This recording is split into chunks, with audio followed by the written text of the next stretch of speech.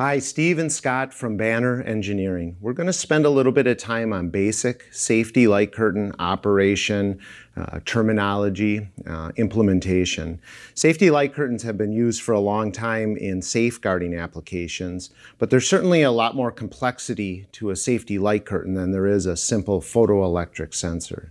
Steve, can you take us through some very basic safety light curtain terminology and basic theory behind them? I sure can, Scott. Thanks.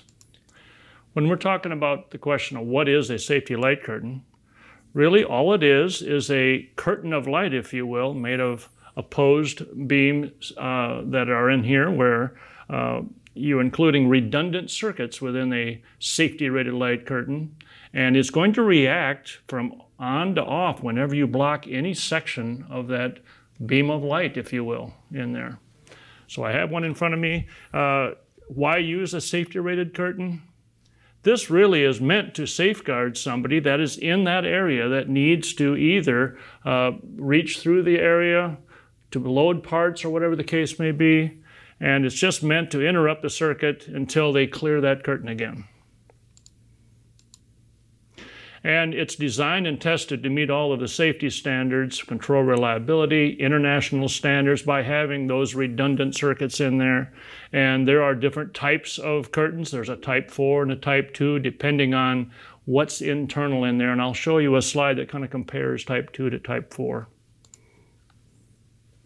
All right, there is, the question comes up, well, why can't I use just normal photoelectrics?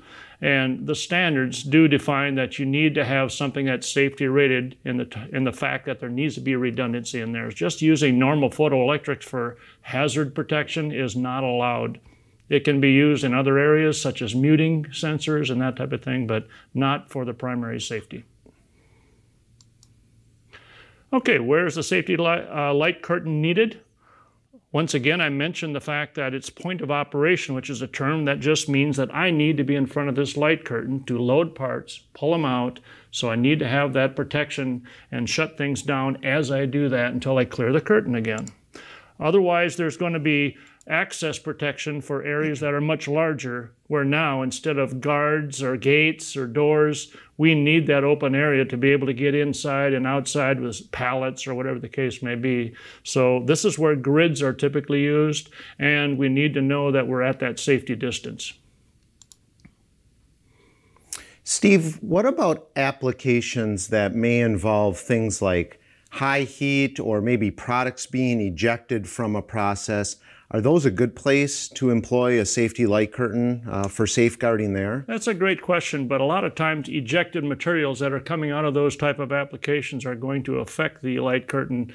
You're going to be constantly turning it on and off whenever there's an injection of a part that goes through there. So a lot of times hard guarding might be the better application for that, but there's also been times when you can add, with a little bit of logic in some of these safety controllers, where you can add a little bit of off delay, and that off delay could be set so that it will ignore those real quick interruptions of the light curtain beam. Yep, that can work. All right. Thanks, Steve. You're welcome.